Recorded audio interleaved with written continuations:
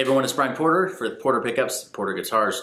I'm excited to share with you one of my favorite tools that I've used over the last probably 10 years or so. This tool has been one of the biggest time savers. It's been one of the best thought out and designed tools. We are talking about the Fret Shield from Music Nomad. This one happens to be Fender scale 25.5. You can get these in other scale lengths. It allows you to attach this to the fretboard and to work on your frets as a whole without taping the whole fretboard. If you've ever tried working on frets or you've done guitar repair for a while, you know how much of a pain in the butt it is to tape off the whole fretboard. This saves you a ton of time. You just put this down. There's a slot along here to attach rubber bands that it's included with this shield as well. You can hold these down, hold it to the neck, and start working on your frets. You can use it for fret level and you can use it for crown and polish. As you can see, this one has already been worn out. I've probably done about 10 fret jobs on this or so. Let's go over to the bench and let me just show you visually how it works. These are very, very affordable. They also have the individual ones. If you're just working on one fret, that's great. You can kind of just put that individual fret shield down. This has been an amazing tool. And I'll talk about, just how it looks over at the bench. Let's jump over to the bench and I'll show you on one of our guitar necks how this works. Okay, over at the bench here we have one of our guitar necks. This is a Macassar ebony board.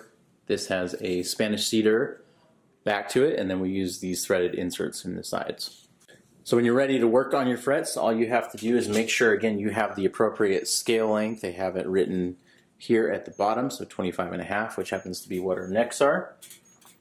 And you'll just set it there, and then you can put those rubber band straps around the neck to hold it in place while you're working on it. You don't want it to move around too much. Now in this case, I have 22 frets, so let me show you the end of this here. I've got 22 frets, so there's a little bit of overhang, but if you've got a 24 fret guitar, that's great. Sometimes this moves a little bit, but I do like that they have a handy pegboard hook in the back.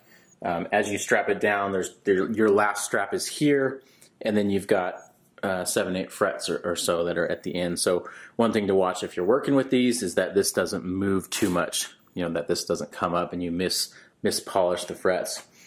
So as you go through here, then you can work on your fret leveling process. It's really nice as you're marking the tops with the Sharpie to make sure that you're not hitting the fretboard or coloring the wood.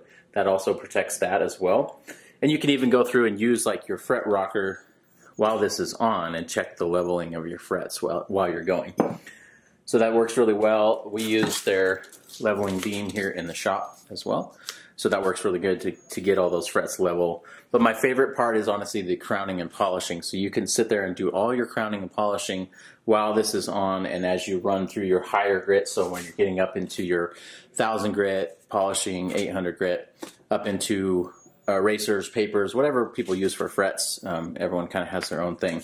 Then you can actually go through here and do a polishing this way or this way, whatever your technique is. Work up through all the grits. You can even leave this on and run it over to a buffing wheel or put some polishing compound at the very end to get the nice shine on the frets. So again, I highly recommend this Fret Shield from Music Nomad. Probably one of the best investments you can make into your guitar repair ventures. If you're not sure about it, it's still helpful. It's still good to have this. You can lay it down, and again, you're not worrying about scratching or a file slipping. Anyone that works on frets enough knows that's a nightmare if your crowning file slips and scratches your fretboard. Just a genius tool. Very, very simple, but very effective, and also very cost effective, which I think I appreciate a lot about the Music Nomad stuff. So check it out.